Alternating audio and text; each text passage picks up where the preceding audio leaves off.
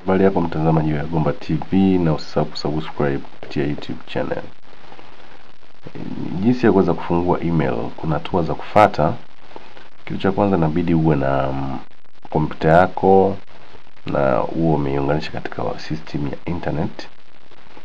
Hicho ndio kitu cha kwanza kabisa. Usisahau kusubscribe, lakini utakayopenda kujifunza vitu vingi zaidi, unaweza kutafuta katika namba ya simu ambayo ni 0762956366. Hapa leo nakufundisha jinsi ya kuweza kufungua email. Email kwa sifahamu ni njia nyingine ya mawasiliano. Njia mawasiliano ambayo ya barua pepe kwa Kiswahili. Kitu cha kwanza, inabidi umeconnect kompyuta yako kwenye mtandao wa internet. Kwa mfano nimesha connect katika kompyuta yangu hapa. Unakuja katika upande wa katika kompyuta kuna sehemu unasema browser, ni sehemu ambayo unatumia kuweza kuenda online. Sasa mimi naitafuta hapa, ni hii hapa ninayo hapa, basi naifungua. Nikishafungua basi itafunguka kama neno Google unavyoona hivyo.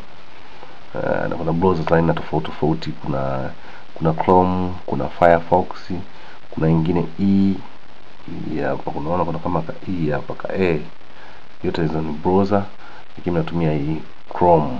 Chrome ni nzuri zaidi kwa sababu huwa iko faster kidogo, lakini vile vile pia unaweza ukadownload vitu vingi. Huwa ina support program nyingi kuweza kudownload. Kwa hiyo hapa nimefungua Chrome na imekuja na Google moja kwa moja. Hapa kuna sehemu ya kusearch, yani kutafuta. Hapa unavyoona, basi naandika Gmail. Hii ni Gmail. Ndio tunataka tufungue Gmail.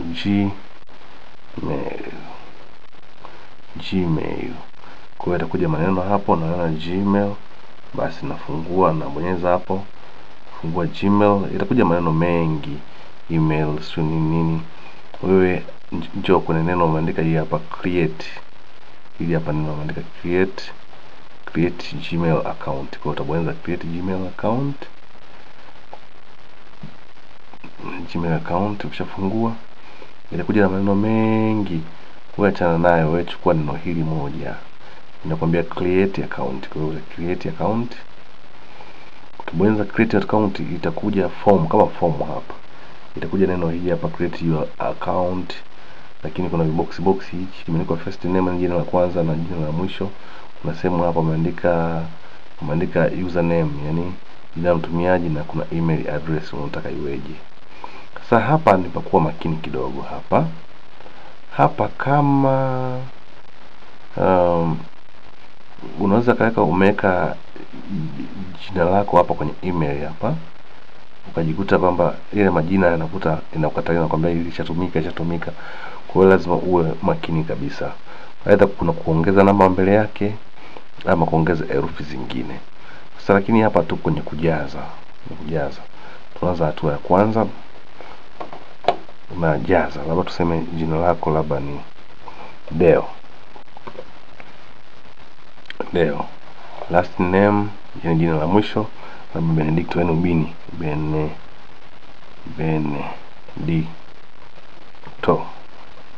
Benedicto. Haya, username, yani hili ndio unataka uweze kutumia. Kwa mfano hapo unabonyeza Benedict, imekuja Benedicto, Deo Benedicto, imekuja Deo Benedicto 89, Deo Benedicto. Manake hii kuna mtu kasha itumia, ndio maana imekuja jina hilo. Kwa hiyo kwa sababu hii ni hapa ni email. Hii hapa ni email. Kwa ndio maana imekuja. Sasa nitakiwa nitengeze la kwangu. Labda andike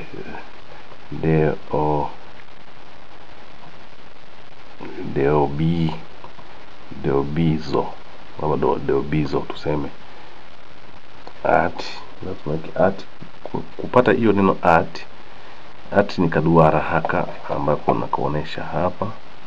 Akaandika at. Sasa kuipata ile at kwenye kompyuta yako, unakuja unabonyeza neno shift alafu na 2. Utaona akaandika at. Kwa unabonyeza shift na 2 at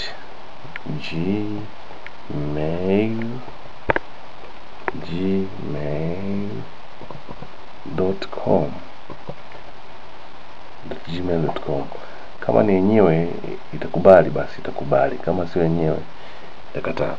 Sasa hapa chini yake hapa kuna maneno umeona, baada ya kuweka yani imekuja DOB 1600 DOB Benedicto ngapi ngapi, hizi ni watu wengine, maana yake na use my current email address instead.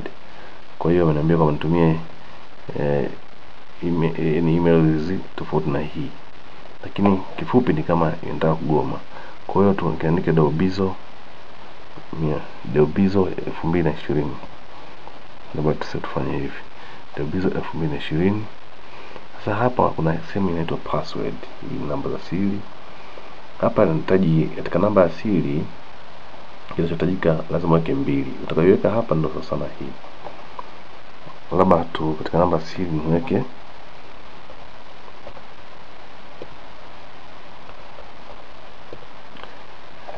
naweka na huku namba ya siri, labda tuseme umeamua kuweka baba. Wanataka uchanganye herufi na namba, ili yani herufi na namba ili kufanya mtu asiweze kuguess mapema. Kwa hiyo tumeshaweka password zetu hapa. Baada ya tumejaza jina, tumejaza ubini, tumeweka email yetu hapa, na nimesema nikukumbushe tu kwamba kama utaweka email ambayo sio ngumu sana, huenda kuna mwingine ashafungua, kwa hiyo itakuonesha maneno. Kwa mfano kama hawa hapo, unaona hawa tayari hizi waambia kwa variable, maana yake hawa watu tayari walishafungua. Niweka dobizo 2020, maana yake walishafungua. Kwa hiyo chana nayo. Sasa hapa kwenye email, unaona kwenye email kuna namba ya siri nimeshaweka, ya kwanza hii hapa, ya pili hii hapa. Kwa baada ya kuweka namba ya siri, basi hatua inayofuata kuna neno hapa chini wameandika next. Basi unabonyeza neno next, unasubiri inatafuta. Ikishatafuta basi itakuja maneno haya, kwamba weka namba ya simu. Sasa kwenye namba ya simu utaweka namba ya simu ambayo wewe unaitumia, kwa sababu ukishika namba ya simu hiyo kuna hatua nyingine ambayo itafuata. Kwa hiyo namba ya simu labda nayotumia, kwa mfano mimi ya kwangu labda niandike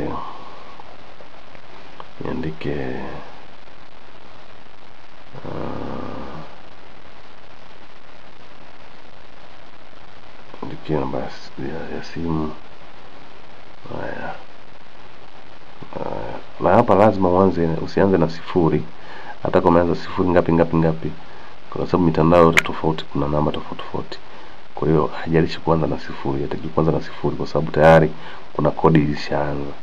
Kwa hiyo unachotaka kufanya, basi kwa mfano mimi naandika namba yangu, naanza na 6 2 9 1 3 7 5 7, kwa mfano kama hii. Basi baada ya hapo kuna chini yake hapo kuna neno ameandika yani mwezi, mwaka. Kwa hiyo kumbuka hizi data utakazokuwa naandika ziwe sahihi, kwa sababu kuna siku itaharibika.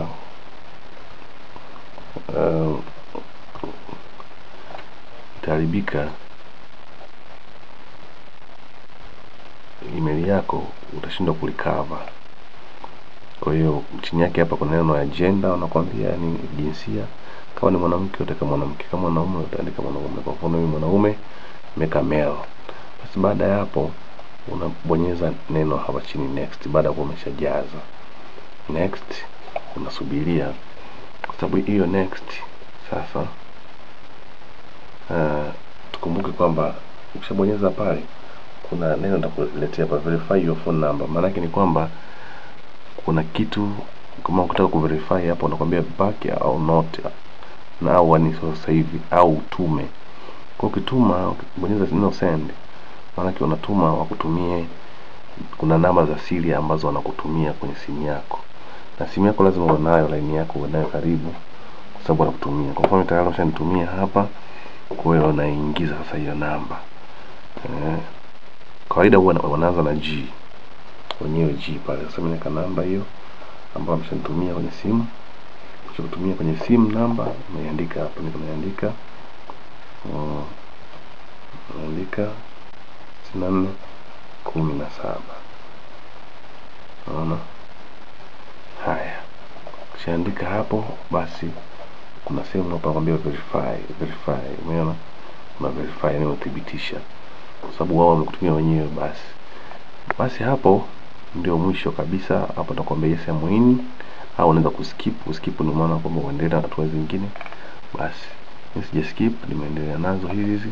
Chini yake baada ya skip kuna neno agree, ni kukubali. Basi unakubali. Unasubiria ukiwa unatafuta. Ikishamaliza basi itakuwa imefunguka. Kama unavyoona mtazamaji wa TV tayari imeshafunguka email yetu. Email yetu ni hii hapa tayari ndio bizo. Kwa hiyo unaweza kuanza kutumia email yako kama kawaida. Na utaka prove kufuata ngoja tuandike neno